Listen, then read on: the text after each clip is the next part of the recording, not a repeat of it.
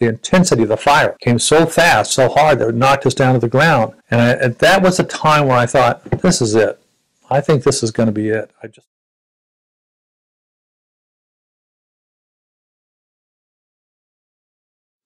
Well, it's John Hacker.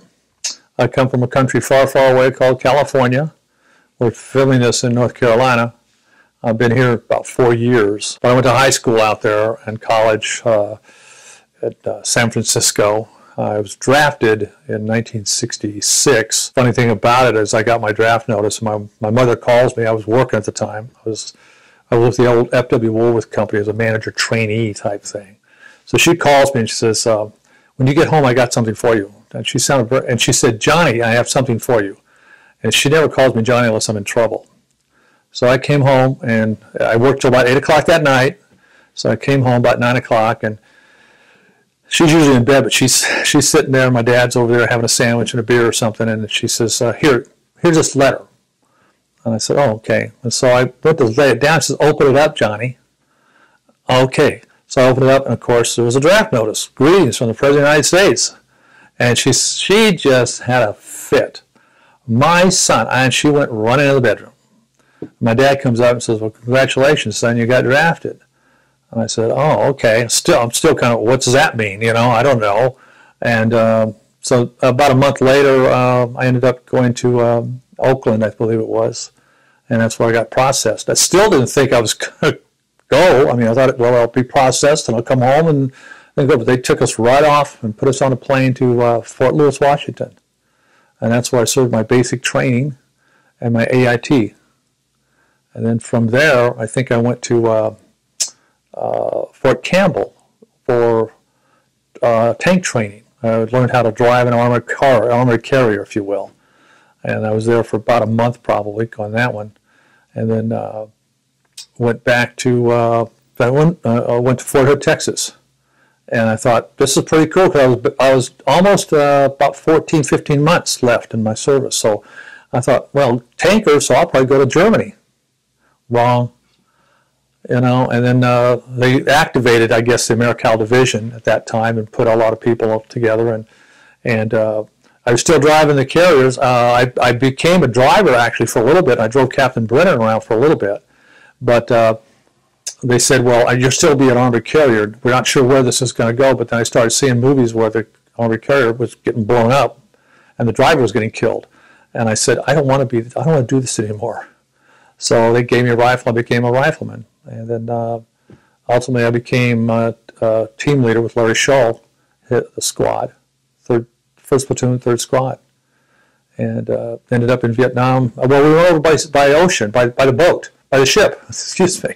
So nowadays when I've talked to people, I say, how many people are in the Navy in the room? And they'll raise their hands and I'll say, thank you for my very first cruise ship, which was in November, I believe, 67. So we arrived there at the end of 67, end of November, I believe it was.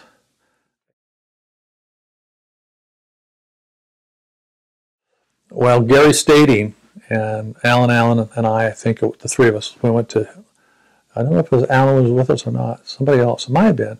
We went to Galveston, you know, and boy, we thought we were going to have a good time there. You know, that was just a long trip to Galveston from Fort Hood.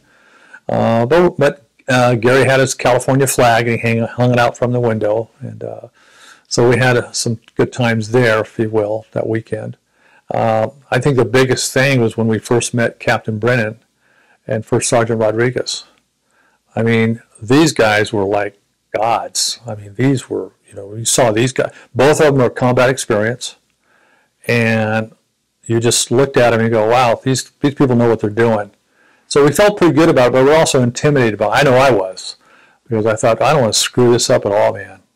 And First Sergeant was a tough guy, but he had a heart of gold. He didn't let you know about it, though. But there were times when I saw that heart of gold come out. He was a very special guy. But Captain Brennan was just, you know, he'd been there before, and so you felt safe. You thought, okay, if I listen to what this guy tells me, I'll be okay.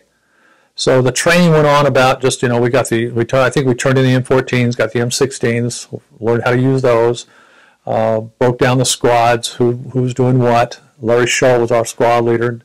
did a really good job. I think I became like his team leader at that time, if I'm not mistaken, and I got promoted to E5. And so our training was just out there all the time in the field. I mean, always in the field. And then we became more in the choppers, you know, how to work off the choppers and the landing. So our training was pretty thorough, I believe. And by the time we got shipped out, I think most of us were feeling like we knew what we were doing. And we brought in more experienced leaders. You know, the leadership of the company changed a bit. You know, some of the sergeants that were not maybe combat experienced, they brought in some combat experienced soldiers. Van Horn was our platoon sergeant. Tough guy, man, I tell you. That guy spit bullets. He was a tough guy, and I remember when I got my stripes, I had specialists, and he comes up to me, and I don't know, Allen, some of the guys were around there. I mean, Allen was everywhere, and he comes up with his knife. Van Horn comes up and rips off my specialist stripes, and puts these sergeants and just hits me so hard in the shoulder. I was bruised. You know, he says, "Now you're one of us." So whatever that meant. So I became sergeant, but the training was good. It was thorough, and Captain Brennan wanted to make sure that we were well trained. He went over things over and over again, and First Sergeant and the other sergeants made sure that we knew what we were doing. So we felt pretty comfortable. Even going over by ship, we still had training going on, and so it was pretty thorough.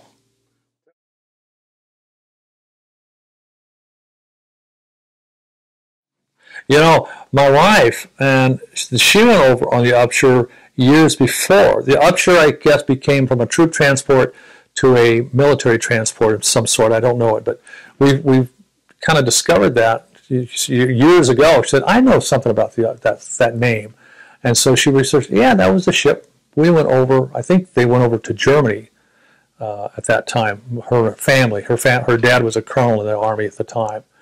And so she was about 15, 16 years old when she went over there. The Upshur was just a Navy ship, and I think we had 2 battalions, maybe 198th and 196 were on it. And we were at one end of it, and they were at the other end of it. And you were up and on the deck, and the deck was so hot sometimes, just hot. But we couldn't go down below. They wouldn't let us go down below, so we were up there trying to find shade, trying to keep busy, and the training was going on. I don't know what kind of training, but it was just, you know your enemy and things like that. And so I think it was 22 days, if I'm not mistaken. And but again, you got to remember, I was 20 years old. 21, I guess. No, I was 20. I celebrated my 21st birthday on a berm in Vietnam because we were on this berm. I think it was Allen said something, "What day is this?" And somebody said, "It's March 13th." And I said, "That's my birthday." And one of the guys said, "Well, happy birthday, Hack." I said, "Well, there you go." But, and I don't remember, when we got off the ship, we went on these other smaller boats, I guess it was, that took us to Da Nang, took us to the shore, whatever that was. But a lot of guys got sick on that ship. I thought I was lucky I never got seasick. But man, I tell you, there'd be guys who just be up right there on the deck, and you go, "Oh my God." And they may have cleaned it up. They may have brought the buckets out and threw them out there to wipe them down. But it was very special ship. But it was an adventure for me.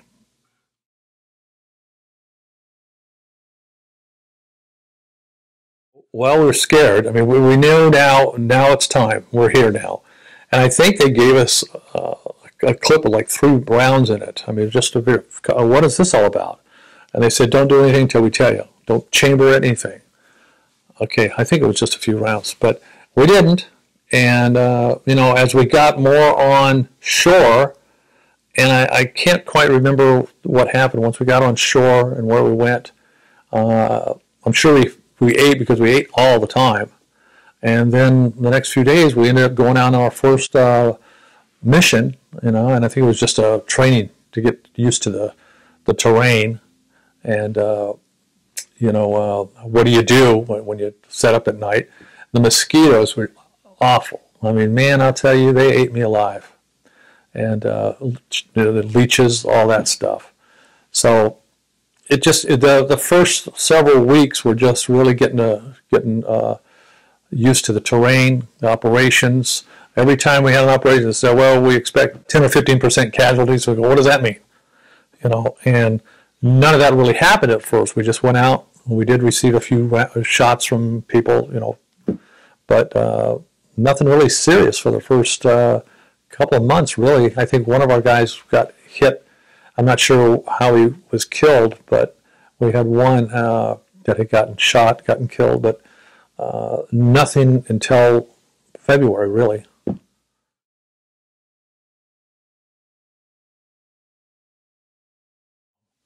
Not search and destroy, but just a search mission. And I think we ran into some light fire. I think that's where our first casualty was. And at that time, again, as we moved forward in these things, and things happened to us, incoming fire, one of our troops was killed. Now we're seeing, okay, so this is what we're up against. This is how it's going to be. Okay, not bad, but okay. I mean, not good, but my feeling was, I thought, well, if I just play it easy, take care of myself and the guys I'm with, I think we'll be okay. Just all kinds of stress, I think, would be the best way. Now that we didn't know what stress was, but that's probably what it was. Just, sometimes I tell people I was there maybe 300 days. I wasn't there a full year because I rotated out earlier. And I think Vietnam was probably 260 days of fear and boredom, with about 30 days of fear stress. But I think the day-to-day actions was just getting up, making sure you had all your gear, making sure your weapon was clean, making sure everybody was okay, and following out the orders or whatever it may be. And then we'd rotate from squad to squad to who was on point, if you will. So just learning the fundamentals of it all, but trying to stay alert on things. You just have to pay attention to details. That's what I felt that we had to do.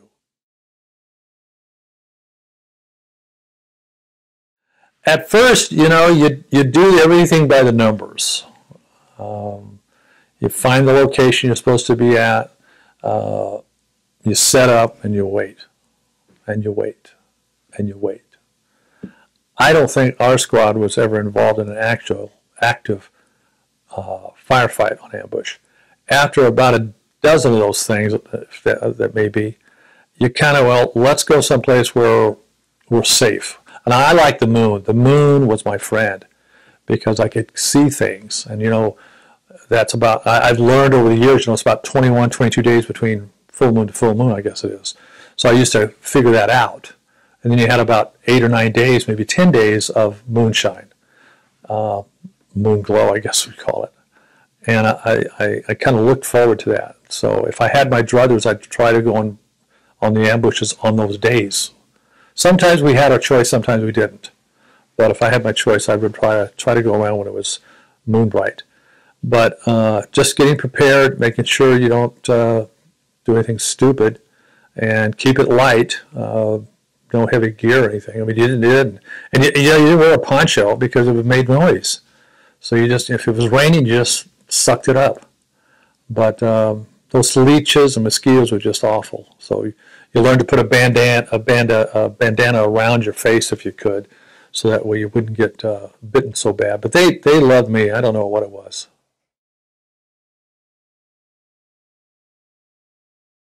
I just didn't want to contact anybody.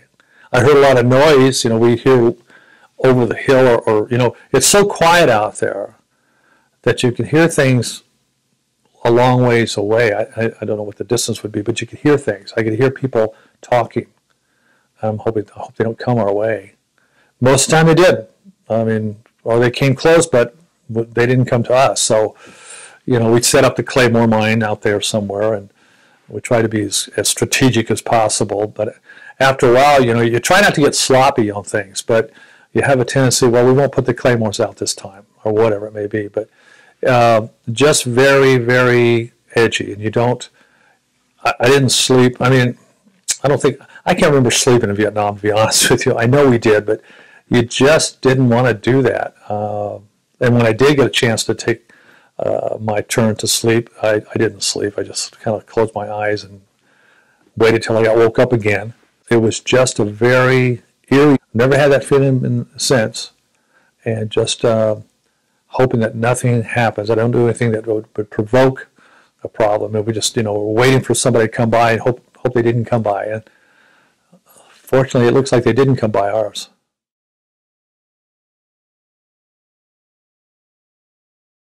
I would consider Schultz like the big brother you always wanted. He was just very quiet, but very straightforward with you. And I never want to let him down. I mean, he never indicated to me that, I never saw him really get pissed off, to be honest with you. But you knew better. You just knew better. And he was the kind of guy that you better do your job. Not only because you're supposed to, but I wouldn't put it past him to slap you upside the head, if you didn't do it. But he was a fair guy, and didn't like any of the guys getting high on any marijuana or anything like that. So he was watching out for that. And he'd see Gary and those guys do some things, and he just shook his head. So he was very much, I'm glad he was my squad leader, because, I had Larry, and I had First Sergeant, and then Mac McCleery. These guys were all, very straight shooters. I mean, don't get me wrong, Larry can throw him down if he wanted to, but he knew that this was not the place to get screwy. And I tried to follow his lead. I really did. I was glad I was with him.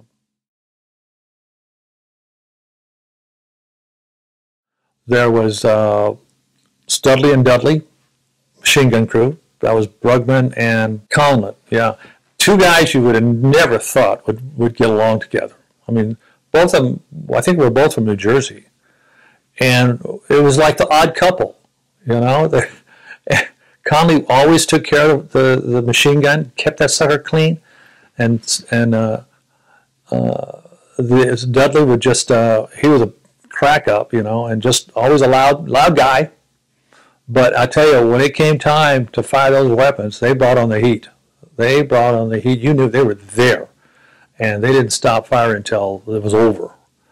But those two guys, let's see, Reinhardt, and there was, the guy I mentioned this morning, Billy Sandlin. Billy Sandlin was probably, he was always the backup with me when I was on point, and I always felt very comfortable with that. And so was Reinhardt. And there was a time we were on this one small trail. It was early when we got there, and this water buffalo got weird and started charging. I was on the point, started charging, and right away I emptied my mag automatic, and it went everywhere. I don't think it hit anything, and I thought, what? And I think there was Billy who just stepped on one side, took 2 rounds, shot him right in the head, and it just dropped him. And I thought, wow. And Billy was a country boy. He knew how these things worked. And here I am in California. I didn't know, but I know if he hadn't done that, I would have been rolled over by that buffalo. But then let's see. There, Yoli was another one. Yoli was a Hispanic guy, and he handled the M79. Very good at it. And then there was Mays. Mays was another guy, supposedly related to Willie Mays. I don't know if that's true or not, but I believed him. Another guy. All these guys had such different personalities, but when we were together on the line, it was all business. When we went back to the rear, it was whatever you want to do. But when we were on that line, we locked and loaded. It was like business. And I believe that's why we had low casualties, because of those guys.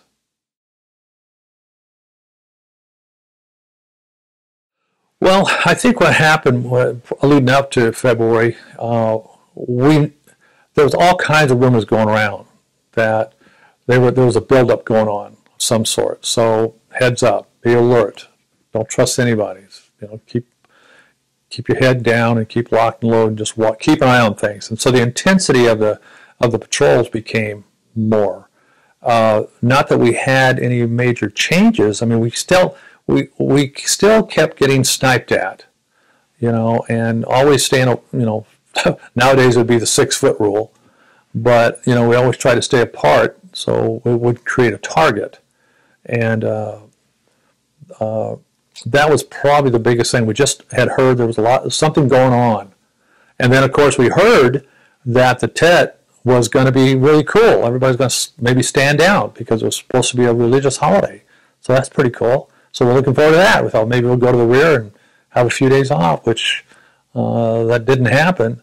And but that was where it was at that time. It was just, it seemed like the more we were in it, the more intense we were getting and more serious about things and not taking things for granted, you know. So that's probably the best that I could say.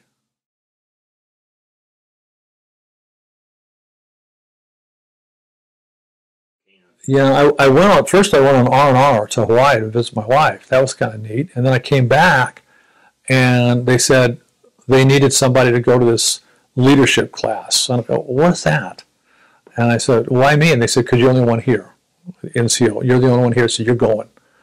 So that's a 4 or 5 day number. That was probably right around, had to be 2nd or 3rd of February, 1st or 2nd of February. And that last day, I mean, up until that was just boring. I wanted to get out of there so bad. I was trying any way I can get out of here to get back to the unit.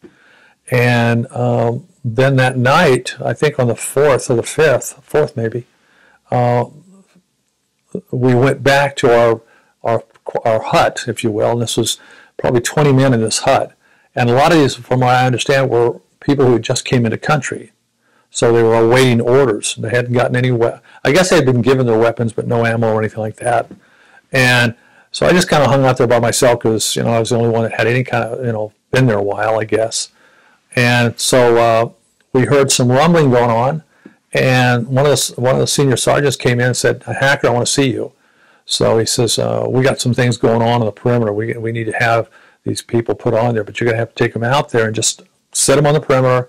Tell them just to be quiet. Don't do anything stupid, and whatever." So he gave me a rifle and 2 clips of ammo, I guess it was. And I don't know what they gave. I guess they gave them a clip. So I went on the perimeter with these guys. I just said, just stay down, stay low, don't do anything, just lay down. And then the next morning, I think it was, I'm trying to keep the events going on, but that's when I heard that one of them came to me and said, "Your unit's in a world of hurt. I ran into something." And I said, "Well, how do I get out there?" And they said, "Well, you don't have to get." I said, "I want to get out there. I don't want to be around here because I'm going to get killed here." Really clever. And so Van Horn was with me. I met Van Horn at the chopper pad, and we went out together. That's what it was. We went out together, and we started taking rounds in the Marine choppers. And they said, it's a hot LZ. So, okay, hot LZ. So I just prepared myself the best I could. When we got off the chopper, then all this confusion was going on. I mean, everything was going on. They said, we got to get out there. And I guess we had just gotten out there, or it was just after, when the shit had already hit the fan, is what I'm saying now, that I can think about it.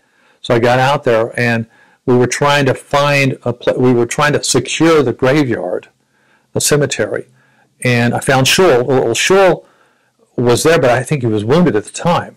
And he said, "Hacker, just take care of that over there." And I said, "Okay." And then they turned around, and he was gone. And we went out to pull out some more of the wounded and dead as we found them. And then I think it was the next day, either that night, I do remember that we had the dead over here, and we were trying to put ponchos on them. And it seems like to me it was at night. It had to be night because it was very eerie. And the chopper came in and blew all the ponchos away. And then I seized these guys. And of 2nd Platoon, I probably knew 4 or 5 talking to them, working with them sometimes. And I saw a couple of them that I knew. And I go, oh my. And then I really got scared. And I think it was Mac who said, "Hacker, get these guys on the chopper. You guys get on the chopper." I think Alan was there too. Alan's everywhere. and we were putting that on the chopper, putting them on the chopper. And then I think it was the next morning we went through another sweep out there to pull out. And we found a few more of our wounded that were sitting out. I mean, all night long they'd been out there. And we pulled them in, and there was a few enemy out there that we had to shoot off. I know Alan pulled off a couple of them, so did Kaniva. And so we pulled all the rest of these people to the back. And then that's when we found out that Captain Brennan, well, I had found out Captain Brennan had been shot. And if I remember, I'm juggling around a little bit. Well, I know when I came out there, Captain Brennan was being flown, was being lifted out. And I looked up there, and there he was. And he looked at me like, be careful. And I thought, what's going on? What has happened here? All these people that I grew up with are gone. And that next day, if I remember, it was when Wendover took over and said, we're moving out over here. And I thought, where are we going? Why don't we go to the rear? Why don't we get out of here? But he kept us out there. And I do remember, we were trying to get things cleaned up the best we could as far as, gathering all the equipment, and all that equipment was full of blood and everything, just put it on a chopper so we can get out of there. And then I think that might have been the first time I met Lieutenant Swank. I'm not sure, because something about, I think he was artillery. So Wendover, they were both second lieutenants, I believe. So Wendover was infantry. So naturally, he's in charge of the company now, and until somebody else came out there. And but I know those 2 or 3 days out there was such a mess. And we couldn't get enough ammunition. I remember, there was like M14 ammo there, and I go, well, this is not an M14, these are M16s. I think they finally brought it out there, but I wanted to make sure I had plenty of ammo, and it just seemed like we had the wrong ammo there. But we got it straightened out eventually, and then we went out on these patrols that Wendover had for us to do.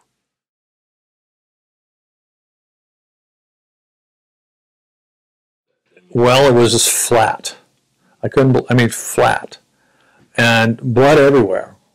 Some of these guys, or good old boys, if you will, coming from the country, they were used to seeing stuff like this. I wasn't.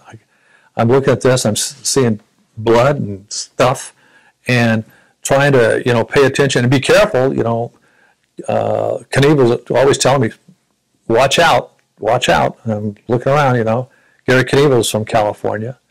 And but we were out there to make sure there was nothing left back there, rifles and stuff like that, as well as wounded, which I think we had taken care of all the wounded. And my understanding, all of them were everybody was accounted for. Because one of the sergeants I found was his hands were tied behind his back, and they had shot him.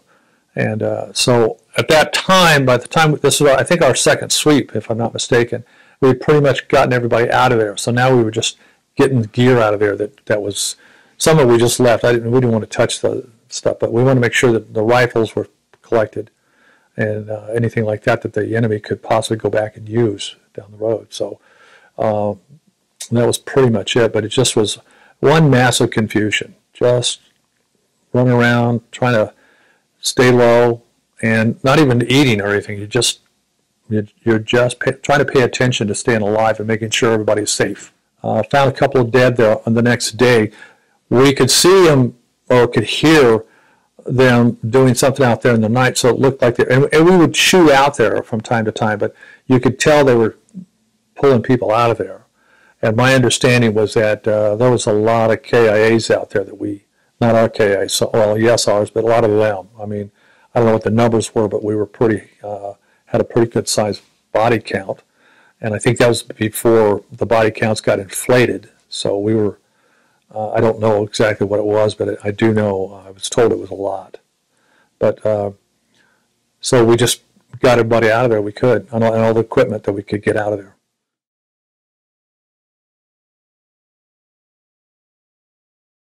Yeah, I think we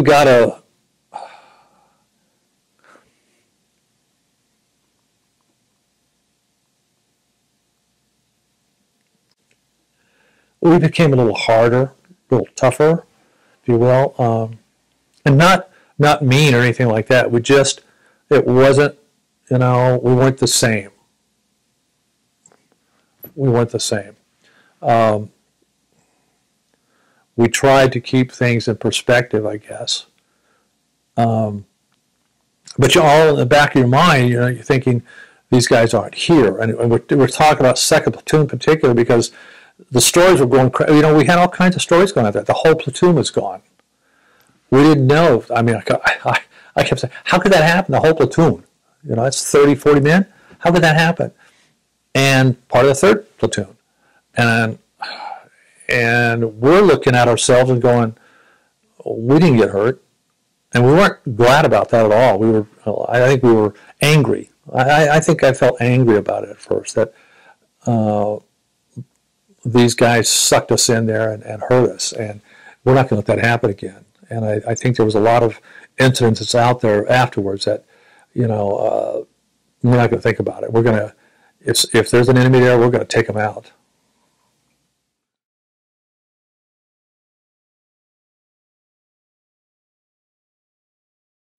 We kept running into small nests of them,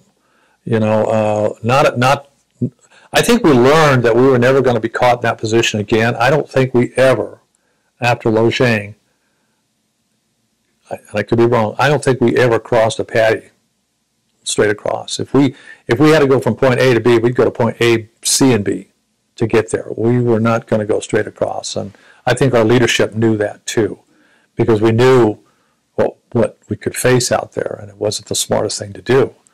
I think the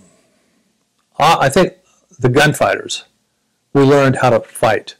We learned how to not to challenge leadership, because you didn't do it that time in those days. It wasn't it wasn't there yet.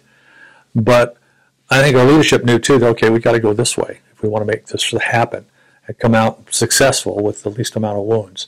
I think our next biggest battle might have been, I think it was 352 with Mac. That was probably our next biggest fight, if I remember. There was a couple of small skirmishes that we were involved in that we took out enemy soldiers, but it wasn't anything large. I think my squad ran into a couple of them. We just, we took them out, but it wasn't nothing big. There was other fights, but nothing major. But I think the biggest one was we had incidents like with Gary Stadium getting killed. That was just a heartbreaker because, everybody liked Gary. He was just he was a war protester, but a fighter. And but he always had a smile on his face and challenged everything. He would always say, "Why are we doing that?" And we go, "Well, I don't know." And then when he was killed, it was like that. I think that's probably where death sunk into me the most, because you would never think Gary Allen Stadium would ever get killed. It just wasn't in the books. And he and I were sitting up on a hill beforehand, before we went down to where he was killed. And he had a great artist. He was an artist. He had drawn Disneyland on the side of his helmet. I thought that was really cool. And I was going to ask him to do that for me too. And then, the shit hit the fan some hours later. And I think it was Gary and Alan and another soldier, another guy was on that. And then just all of a sudden, things blew up. I don't know what it was. I don't know if it was a bullet or a mine or a booby trap. And the whole thing came at Stadium and killed him. I mean, I think they tried to revive him, and the medics were up there. And Alan, he had blood all over him. Again, I have no idea if he was wounded or just because he was there. Alan was everywhere. And they took him on the chopper. And he died, I think, on the way, if I'm not mistaken. And that really hit a lot of people. Hit me really hard, because I thought, this is way over my head. I just was, maybe it was shock or stress, but I just really got very nervous now that all this stuff was happening. And here we are. I still had 4 months left, I guess. I think that was April, May, and June, July, August. Yeah, I had 3 or 4 months left, 4 months left. Am I going to get through this? I just, trying to keep a cool head was very difficult sometimes, especially with these pillars that were being hurt. And then Mac was like the next month, I believe.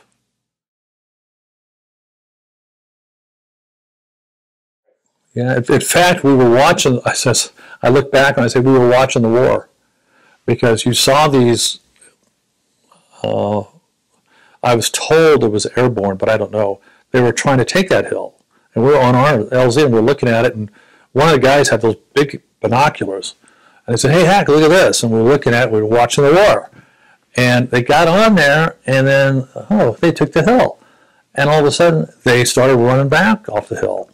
So it was like, they took the hill, the enemy went away. The enemy came back, they went away. And then I think it was that night or evening, that Mac told me that we were going to go and take that, we were going to go out that hill. And I think at that time I was probably the squad leader temporarily. And I said, how would we do that? I mean, wasn't that Marines or somebody who tried to take him? And now we're going after him? He said, just shut up and do the job. Okay. So we went out the next morning, I think it was. We left early. And again, we were a little concerned because we felt like we were a little shy on ammo. I mean, Stud and Dud said we need more machine gun ammo. We're trying to get that, and we had scrounge that up. We got it, but it was, I'm thinking, wow, are we ready? So we went down there early, and we got down at the base of the hill, and the only funny story I can come out of this thing, well, they had a chaplain come in a Jeep, or whatever it was. And he says, I'm here to do general absolution. You guys want to? And I'm a Catholic. I said, okay, sure. And I said, no, what is a general absolution? I was so much like I don't know. Vietnam grew me up. I don't know what it is. That's sad to say. But they said to me, general absolution. I said, what does that mean? Well, if you get killed, all sins are forgiven. I didn't hear that part. So then we go up the hill. Now, if I remember, we went up like 3 lines, which made sense because, we knew we didn't want to go on line. And I do remember those other guys that got around off the hill did go on line. They weren't straight lines like we were, if I remember. So we go up there, and I think Alan's group was over here, Mac was with someone over here, and we were like in the middle thing, if you will.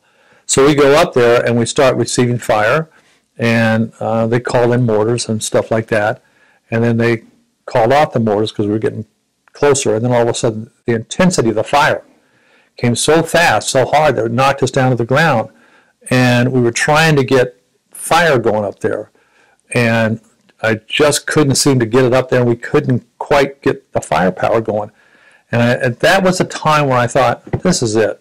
I think this is going to be it. I just was trying, I'd fire off a couple of rounds, but it was just, it wasn't very accurate or anything like that. And then all of a sudden this boot was right by my face, and it was Mac. And, he was just a few feet from me. He said, let's go. And we just instantly got up. I mean, no thinking about it. I think back on this, I get very nervous about it because seconds ago, if I would have done it, I would have been killed. But it just happened. And then Mac goes over this way, and he starts firing up there, and all of a sudden, it looked like they turned their attention towards him. That key few seconds that gave us the opportunity to return fire. And we really shot it, we really threw a lot of ammo at him. And then way over here, I see this guy going on the hill, and it's Allen Allen. Where does he come from? And he just came up the side, and here's Mac. And so we focused on Mac, and we start, and he goes from one hole to the next, and we're trying to keep the fire ahead of him. And by the time we got to the top, he had knocked off, like, I think, three machine guns, if I believe it right. And then we just cleaned up the rest, and they all left. And then the one thing we did do that the other guys didn't do, we called an artillery beyond. And I think that's what saved us from them trying to regroup. Of course, I think between Mac and Allen, they probably knocked off half of them, which they weren't able to do before. And I go over there, here's Mac laying down on the ground. He's been shot up, blown up. I don't know how he lived. And barking orders out. Just stay stiff, stay solid. He looked at me and says, give me a report. What do you mean give you a report? And off they take him, and Alan's over here, and then he's gone. And so here comes the captain, and he says, how's it going? What's going on? Or something like that. Give me a report. And I said, well, we're cleaning this up now. It looks like they're gone. The artillery's hit good. And he said, good. As he was walking away, I said, are we going to get a medal for Mac? And he said something like, oh, yeah, we're going to put a silver star in for him. And I said, I don't think that's good enough. I said, I think you should get the Medal of Honor. And he stopped a moment, and he looked at me, and he says, oh, why do you say that? And I said, well, number one, he saved my life. I would have been dead. Number two, he saved our squad's life. We would have been dead. And number three, I think the company would have been wiped out if these guys hadn't taken action. And he said, okay, we'll see what we can do. So that's about the last I heard of that. By that time, I'm not sure where Alan was. That was one time I lost where Alan was. But a few days later came down, they wanted information about the fight for Mac, what had happened, and they were talking about possibly a Medal of Honor. So it could have been the first sergeant who came up to me and said, okay, I want you to write all this stuff down. And I said, okay, what can I come back to the rear to do this? He says, no, you do it out here. I said, what do you mean I can do it out here? I mean, he says, here's a piece of paper and a pencil. Now, you remember in those days, we didn't have, computers. So I just wrote the stuff down the best I could. And he said, make sure you get everybody's name that you've got in there too. So I wrote everybody's name in there. And I guess what they did, they took it back to the rear, and I guess everybody put it all together and compiled all this information. I never heard anything more at that time, not until about a year after I got out of the service. And Mac, for some miraculous reason, was able to get back into action pretty quick. And I couldn't believe that he was back, and just taking over. Some of these guys were Superman. I mean, they really were. And then I met the chaplain about 3 or 4 days later. We were back down at the base camp, and or maybe we were at LZ. And he said, I'm glad you made it. He looked at me and says, hey, I'm glad you made it. I said, yeah, thanks for all that the general absolution, because now all my sins are saved, all my sins are gone. He said, he looked at me, he goes, that's not the way it works, Hack. I said, what do you mean? He says, you had to die. I said, what do you mean I had to die? He says, yeah, if you get general absolution, if you've died, all sins are forgiven. So I said, you mean all my sins are not forgiven?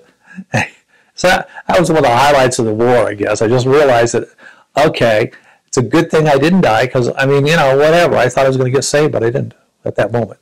Well, we saw him going up there, right? And so, I thought, okay, we got to follow him up there or do something.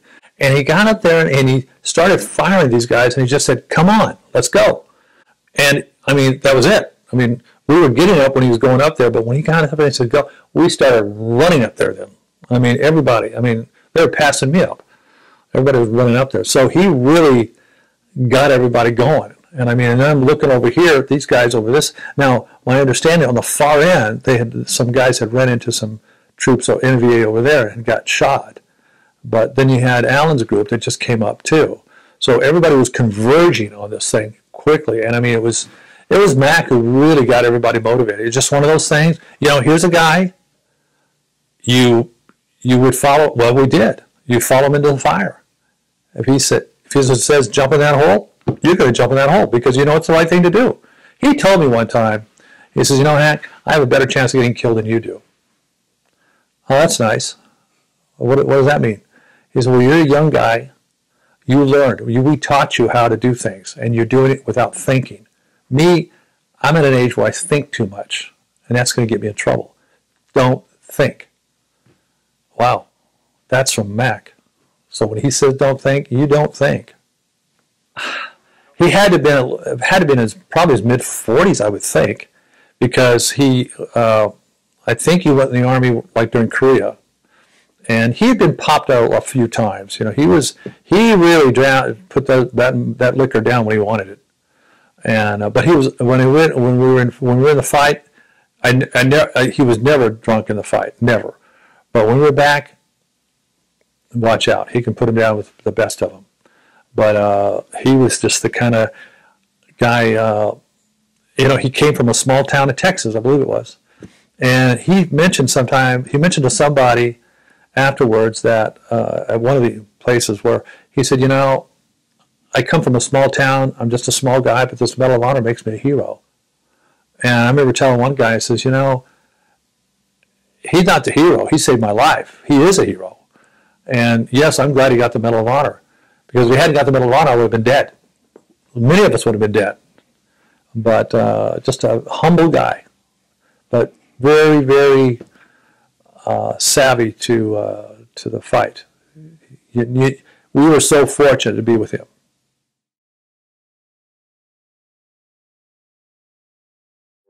The guy shot everything. I mean, he shot squirrels. He skinned a squirrel, put a squirrel tail on his helmet. What do you say about that guy?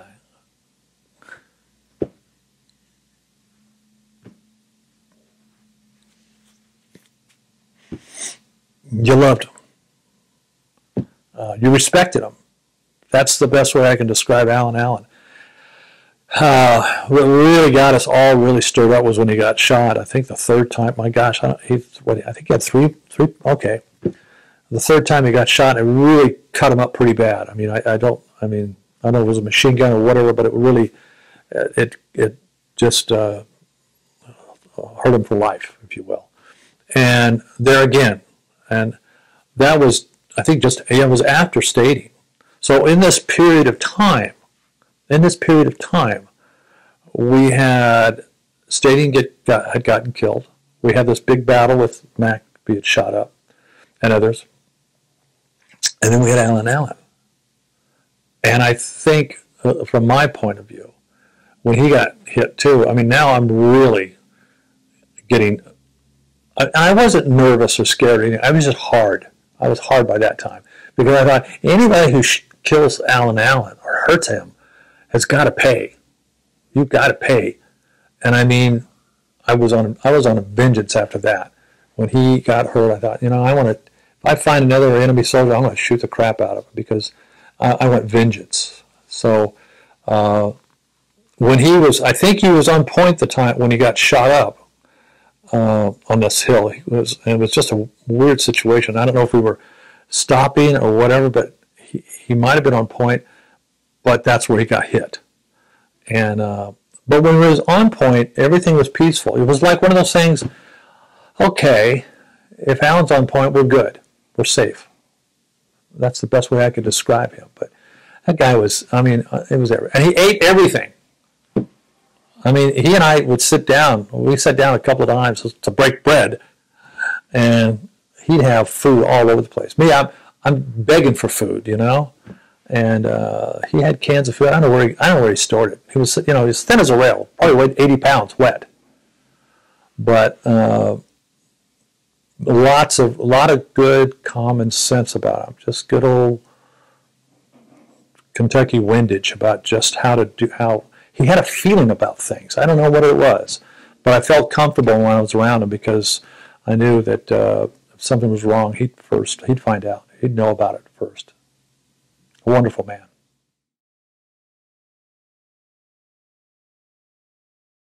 Yeah, we were close. I mean, we were close within our squads, our teams, if you will. And we would reach out to other members of the company, but we were pretty tight, closely. But the gunfighters we felt pretty special being a gunfighter. That was just something that I felt was a badge of honor. It's helped me through some of the things I've gone through in civilian life. And when I told people I was a gunfighter, they go, "What does that mean?" And I said, "We were just great soldiers. We were the best of the best. All of us were good people over there. I don't care who you were. When you're in the field, Marine, Airborne, whatever you are, Navy, I don't care what you are. You're the best of the best in service." But I think we felt we were pretty special. And we got hard in the way of looking after one another. When something happened, we looked around to make sure but we were good. Nothing was badly happening. So I think it carried on into civilian life because you felt pretty proud. You know, the Marines are always proud of themselves. I don't say the Army sometimes isn't always proud of themselves because what they serve. Not that they weren't proud of serving. It's just, you know, as a gunfighter, you were pretty special. You're pretty special people. We did a lot of things. We saw a lot of things. We tried to keep our perspective about us and not get weird. And we knew our limits. I think we all knew our limits. We all knew our jobs. I think that was the thing. We all knew our jobs, and everybody took care of one another. I think that's the biggest thing I took away from being a gunfighter. I'm so proud of it.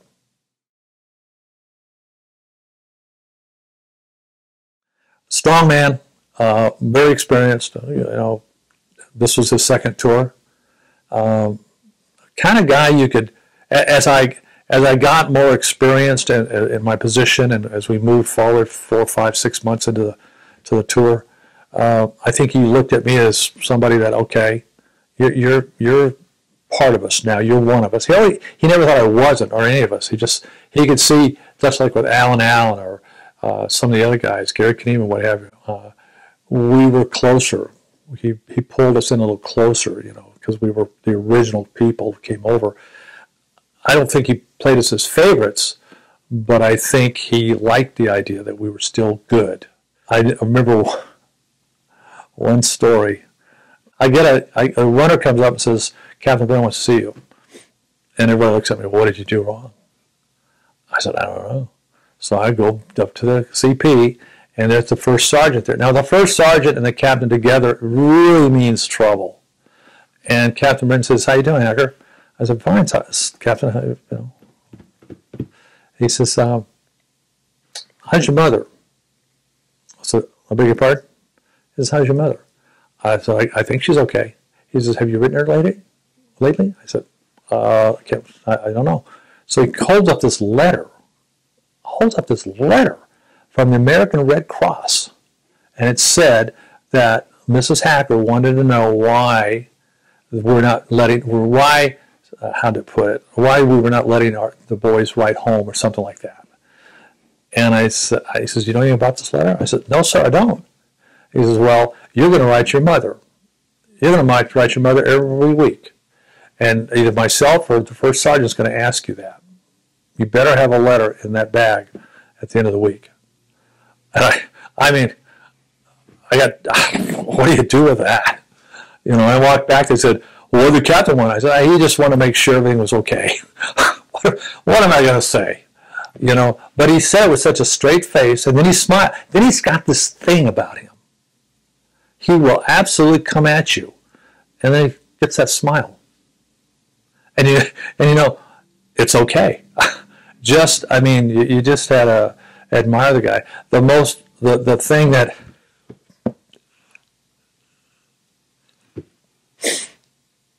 I remember the best was when I was waiting to rotate out. You know, we were down the base camp, and we were just kind of hanging out a little bit. And we had changed over from Gunfighters to Cheyenne, which everybody thought, "What's that all about?"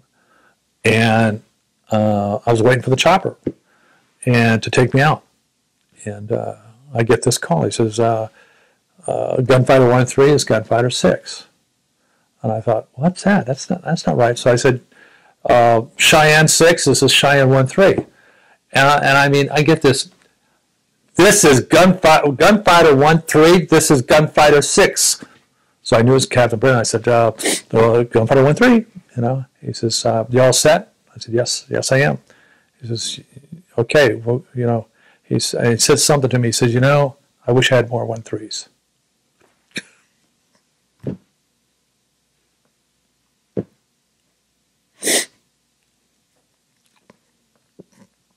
I'd never had anybody make me feel that proud.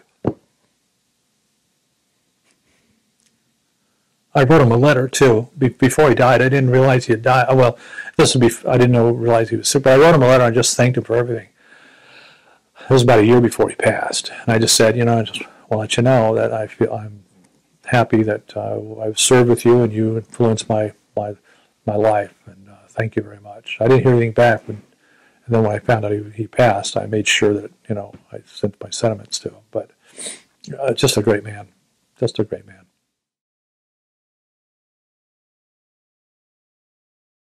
Wendover, Wendy Wendover. That was the perfect second lieutenant, captain, whatever. He could have gone on to have a great career in the service if he wanted it, because he was educated. He had good common sense about him. He knew when to be strong. He had a lot of things that Captain Brennan had. I think he would have been another Captain Brennan down the road. He was a good leader, and one of those people that we had great leaders. We had Mac, and we had Captain Brennan, we had Lieutenant Wendover. These were guys, again, I said earlier that you would go into the fire with them because they just had a feeling about them. And even though Wendover wasn't as experienced as Brennan or Van Horn, of course, but he had good common sense about him. And you didn't challenge him. You didn't, and nobody ever talked about behind his back. I mean, there were other lieutenants going, oh man, like that. But Wendover was always well respected and a very fine gentleman, but a very good warrior, very good warrior.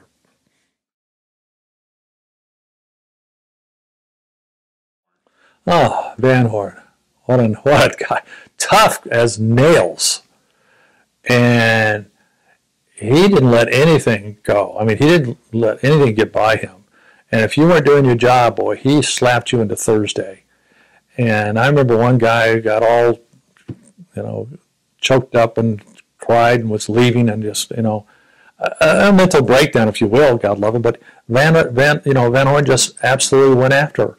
I thought this guy was a man's man. I didn't know one a man. You got to be a man. I mean, he was, and his training was very tough. He was very tough on us.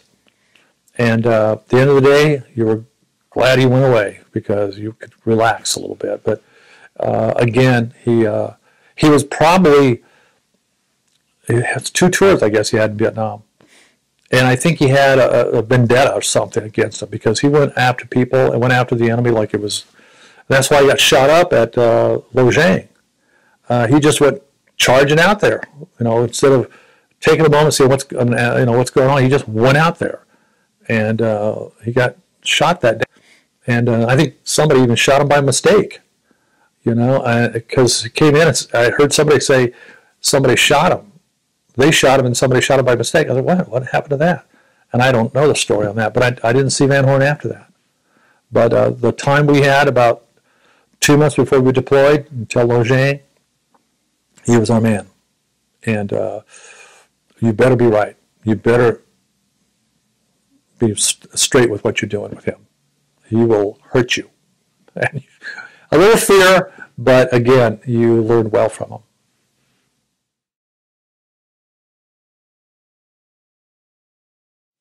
Well, I'll tell you something. That's another one I'm surprised I survived, because I went to Chu Lai, I think. They took us down. Was it Pleiku? Somewhere there we flew. It may have been Chu Lai that we flew out. And I walk in to the NCO club.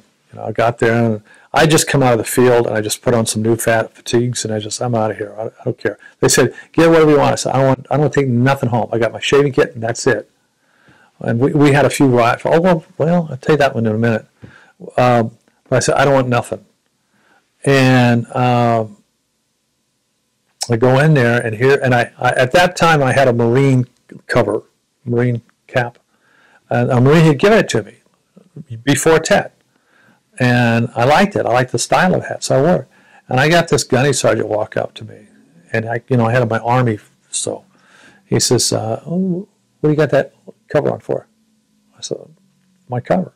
He said, that's a Marine cover. You're Army. I want you to take that cover off. Now, you got to understand, being a gunfighter did teach me something, to be mean. Not mean. Just don't mess with me. You know where I've been? I said, no, I'm not taking it off, Gunny. I said, A Marine gave me this, and I appreciated it, and I'm wearing it. So I went to have my drink. He said, so a Marine gave it to you? I said, yeah, a Marine gave it to me. He said, don't buy any drinks. I'm giving you all the drinks. And that guy got me so sloshed that when I went on the plane the next day, I had no idea. I mean, he actually helped me with that. And he got on the plane with me, and I remember him saying something to the stewardess or whoever she was, says, just leave him alone. And I don't really remember the flight home. But I do, I do remember waking up in the bunk, and I wrote a story about this. I said there was a song, "Honey" by Bobby Goldsboro that was being played, and it startled me. And I went to reach for my rifle, and it wasn't there. And I panicked. And I go, "Where's my rifle?" And then I kind of propped myself up, and I looked down, and I had my boxer shorts on, and I was clean. And the first time I heard these words that we always heard before was, I'm safe. I survived the Nam. Game over. It was amazing.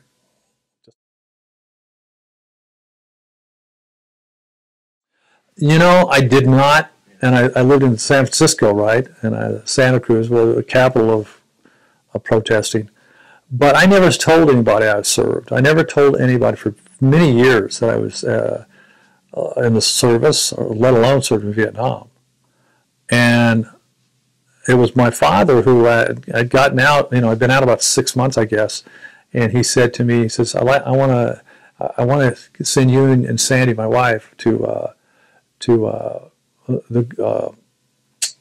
golf course up there in San Francisco area. And he says, I'll pay for everything. 3 days, food, golf. I was just learning how to play golf. He says, but I want you to see a psychiatrist friend of ours, the family. And he says, you only have to go twice. So I thought, hey, that's not a bad idea, not a bad deal. I'm going to go to Spyglass, play golf, beautiful courses, beautiful food, beautiful rooms. And I just got to go see a doctor twice.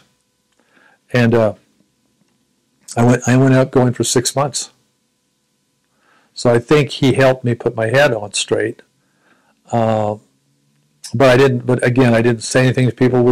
I would go for these parties, and friends would say, "Where you been?" I said, "I'm traveling for a while." That's all I said. My wife would go, "Really?" But I didn't say a whole lot to people for many years until, actually, I think it was my daughter who said, "Mom said you were in the Army." Yeah. What'd you do? I said, I walked around a lot on the field, just stuff. Never got any details until she started putting things together and saying, oh, okay. Now she's in her mid-20s going, oh, now I know what you're doing. Now she's in her 50s, and she goes, that's when she says, I shake sometimes when I hear about that year. So adjustment was okay to a certain degree. I still have, after 50 years, I finally got rated on PTSD. And so things have worked out, I guess.